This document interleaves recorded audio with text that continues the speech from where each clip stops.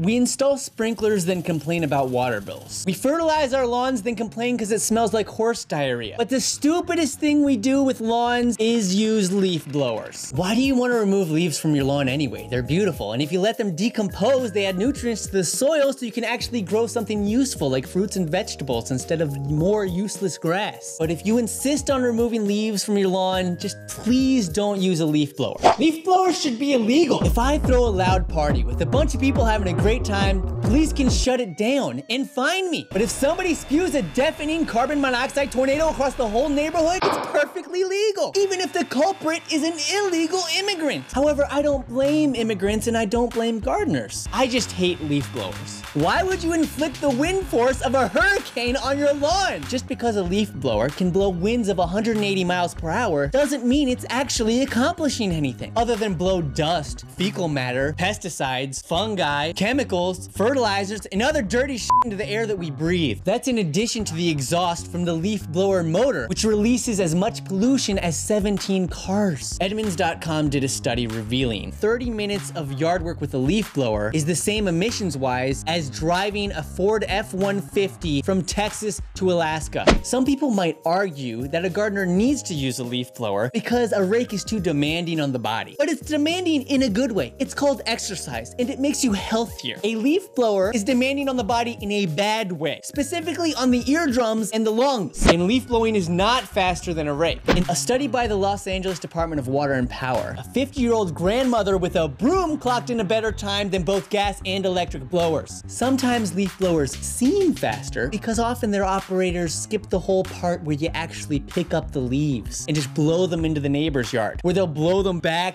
and forth and back and forth and back and forth, back and forth.